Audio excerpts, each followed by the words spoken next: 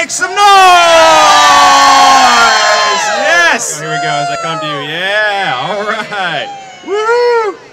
Nice. Look at all of these lovely people. Awesome. You guys just came here on your own accord just to hang out in the booth, huh? Oh, wow. So my name is Madison Alexander. I'm happy to be here. Now, Custom Ed USA is located in Orlando, Florida. It is the exclusive distributor of the Custom Ed brand for the U.S. and for the international market as well.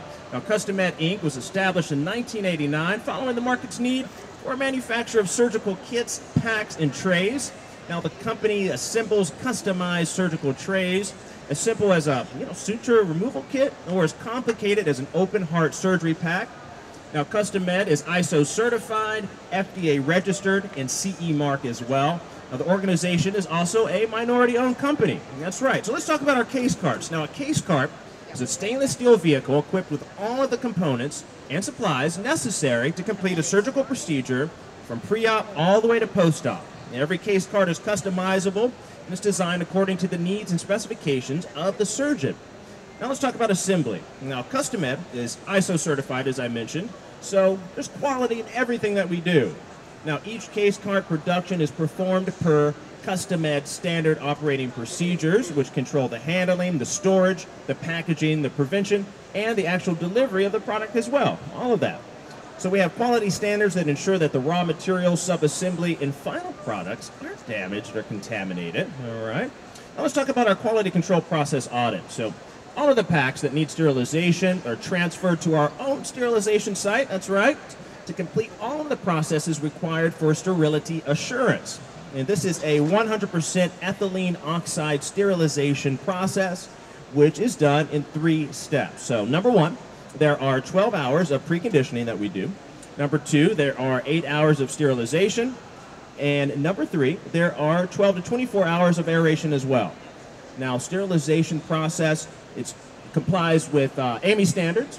All right, so it guarantees that the sterilization and the safety of our products. That's right. Now, sterile products are not released until their sterility is confirmed through microbiological testing.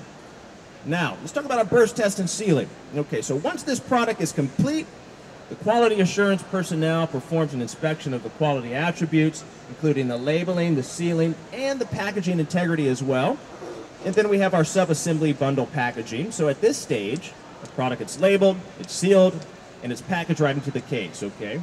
And then it's time for assembly. So case carts are transferred to a clean area where they're wiped down by QA personnel with lint-free cloths and a disinfectant agent, of course.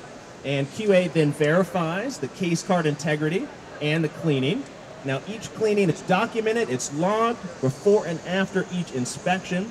And, of course, personal protective clothing like hair covering and gloves are used during every single stage of the process. It's extremely clean. So manufacturing personnel assemble each case cart with the required packs, supplies specified by the institution. Okay. Then we do some component verification. So QA personnel performs a verification process, ensuring that the case carts are manufactured according to written procedure.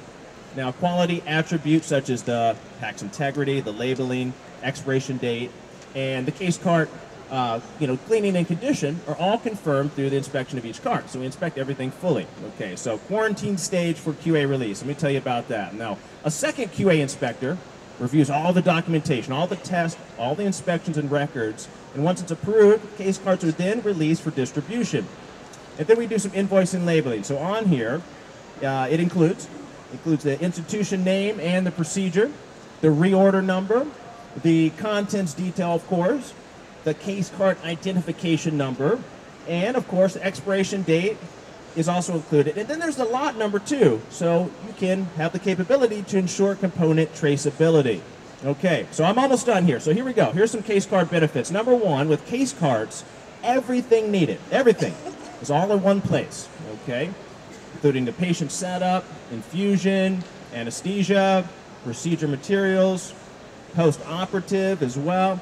And all materials comply with the surgeon's request and established protocol, okay, providing confidence for the surgeon and the staff. That's a good thing. Now, also, product integrity is assured by door-to-door delivery by trained personnel who comply with national safety and health requirements to transport the materials. And number 2, case cards. They also increase the staff efficiency. You know, that's always a good thing, because the staff can now follow the surgeon's routine. There's no time lost searching for materials all over the place, and more time is used actually attending to the patient's needs. All right, and it also reduces the patient preparation time. That's an excellent thing. The amount of time that the patient is actually in the OR, and the turnover time between surgeries as well. And number 3, finally, one of the most important benefits with using case cards, what is it? Cha-ching! Yes, it's cost reduction, folks, that's right. Because everything you need is inserted into the case cart, so there's one charge per procedure. Okay, you can avoid invoicing errors, that's right. The institution now knows the cost per unit, which facilitates negotiation with health plans, and you can obtain, real cost per procedure.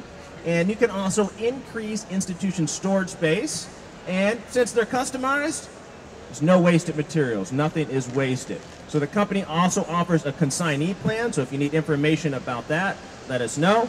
Oh, and also the invoicing occurs after the product is actually used and not before.